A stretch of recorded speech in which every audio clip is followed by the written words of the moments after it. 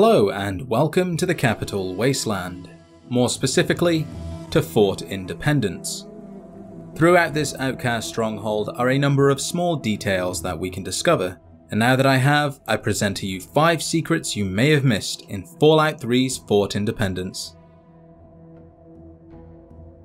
Starting us off, we have outcast defender Morgan.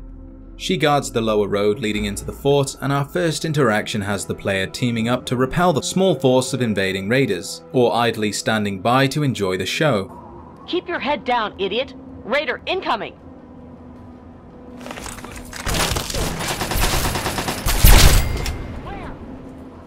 Either way, Morgan will be fine and can be spoken to. Like all outcast members, she has the same values when it comes to dealing with wastelanders.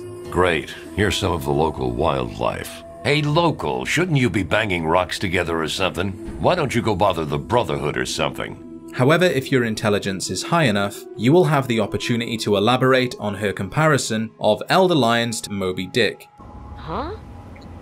And here I thought we had the only remaining copy of that. Anyway, I don't know if the old man's going to die from them, but he sure as hell looks like he's going to drag his soldiers down with him. But he's not wasting any of our time anymore, damn it. It's not too far of a stretch to assume that Vault 101 had a copy of the book that could have been used during one of Broch's lessons. Both the fort's main and sub-level entrances are off limits. They can be picked, but the outcasts inside will become hostile and try to kill the player. This can be avoided by speaking to Protector Kasdin, who at first doesn't like the player. There's a surprise. Kasdin has a unique proposal for the player. Bring pieces of technology and in return choose from a selection of payments. Alien power cells, power armor, laser and plasma weapons are all accepted, as well as scrap metal, but the exchange rate for that really isn't worth it when you consider Walter from Megaton, who pays 10 caps per piece.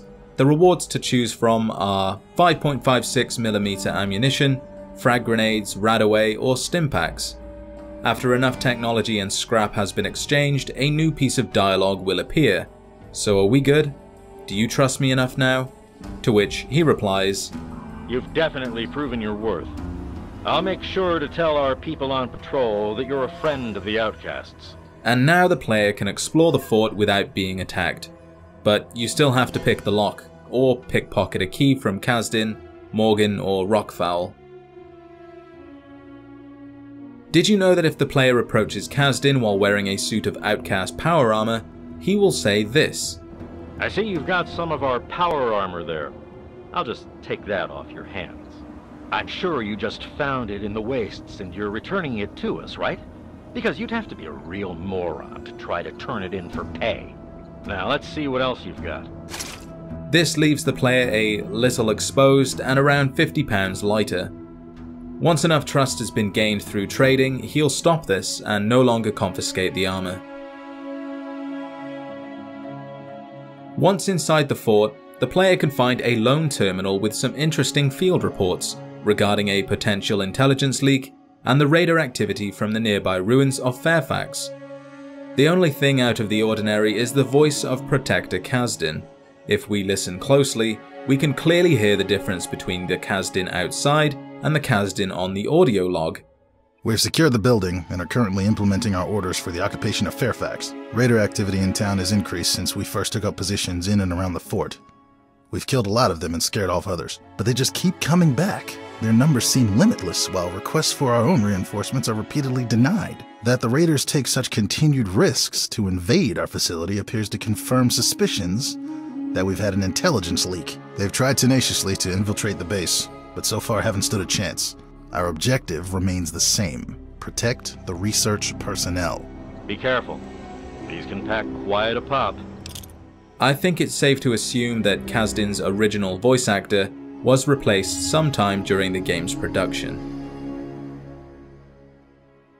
And lastly, it's no secret that the Outcasts and Brotherhood of Steel don't see eye to eye. The Outcasts have reverted to their original mission of gathering advanced technology, while Elder Lions turned his attention to helping Project Purity and discovering the source of the super mutants. A certain Star Paladin Cross of the Brotherhood can be recruited as a follower and taken to Fort Independence.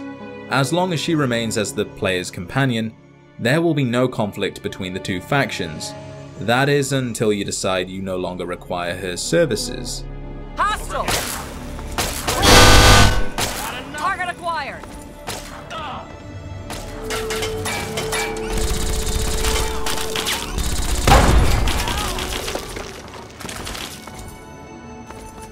Targets acquired. Where? I've got plenty more. Come on!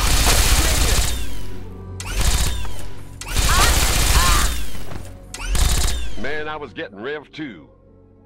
Great. Here's some of the local wildlife. Why don't you go swing that somewhere else? And there we have it. 5 secrets you may have missed in Fallout 3's Fort Independence. Before you go, I would like to remind you of 5 things you could do to support the channel. Comment, like, share, subscribe, and enable notifications. Thank you for watching, and I will see you in the next adventure.